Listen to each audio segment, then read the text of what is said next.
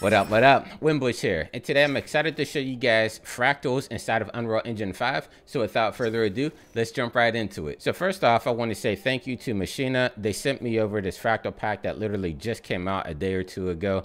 And so I'm going to dive into Unreal Engine 5 just to do a quick overview of what we have in here. But if you go to the Unreal Engine store, and I'll leave this link down below, but if you could look at the screenshots, these are some of the things that we have access to within this plugin here. So again, I'll leave this link down below, and big thank you to these guys for sending this over to me to check out. So now I'm inside of Unreal Engine. Whenever you get this plugin, it comes with a bunch of different packs inside of here that we're able to manipulate. This is the overview that we're looking at right now. As you can see, we have about 9 different fractals in here, and this overview just kind of shows you all of them. But if you come down here into the content browser, you can see over here on the left hand side, we actually have more access to all of these inside their own structure. And so I'm going to come over here, and maybe let's start with this one. This is the one that most people saw in the example. It's called Bulb Light, but we have this cool fractal in here that looks pretty cool. We have some emission materials, we have some black materials in here, and if I come right here where we have like this little white texture here, if I double click on this, so let me just move this so we can see both at the same time here inside of our viewport.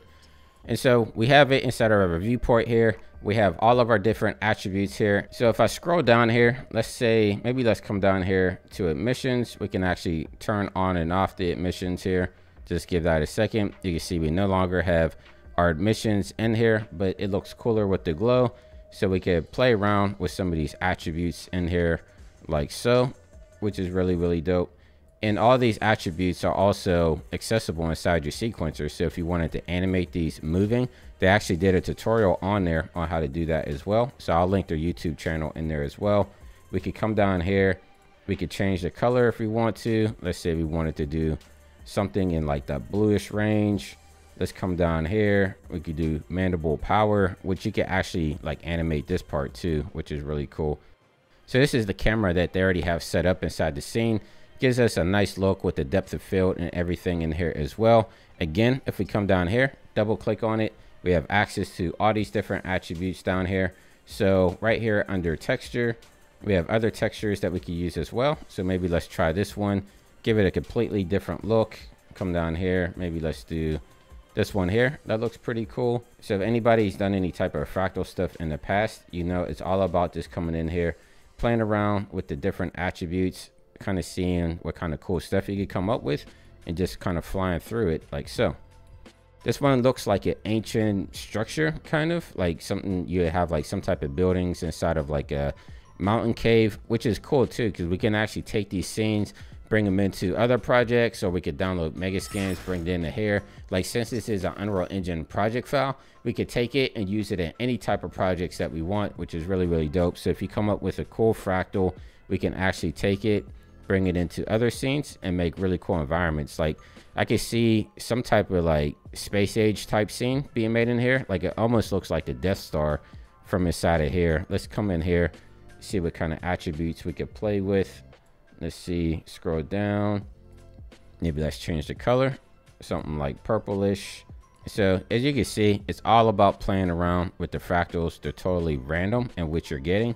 And so it's cool that they set up these little scenes so that we could go in there and kind of just manipulate them off the fly.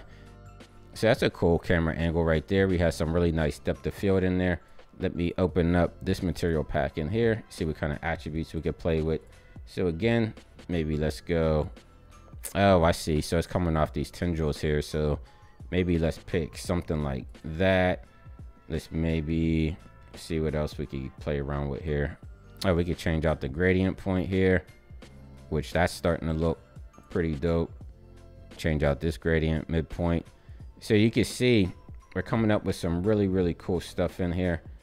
Let's say I want to bring the power up to like maybe like 5, somewhere around there. Come down here. Let's say we want to do, I'm not even sure what these do. So let's say 100. Okay, let's say 200 maybe. See what we get there. Bring it back to like 150-ish, somewhere around there. Let's see what else we could play with here.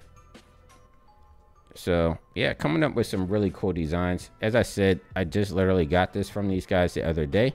So I'll probably play around with it a little bit more and see what kind of cool stuff I could come up with inside like an environment or something like that. But just wanted to kind of put this on your radar in case anybody else is interested in fractals. We now have it inside of Unreal Engine 5. So once again, these guys sent me this plugin to play around with. I'm probably going to play with it a little bit more. I literally just got this, so I'm not sure how powerful it is and what limitations we might or might not have. And so I'll probably do a follow-up at some point, but wanted to just put this on your guys' radar in case you're interested in playing with something like this. So if you found this video helpful, make sure you leave me a comment down below. Maybe tag me on some of the fractals that you guys are making out there. Leave me a big thumbs up. If you're new to the channel, of course, subscribe. And until next time, stay fresh, keep creating, and I'll catch you guys in the next video. I'll see you soon. Take care.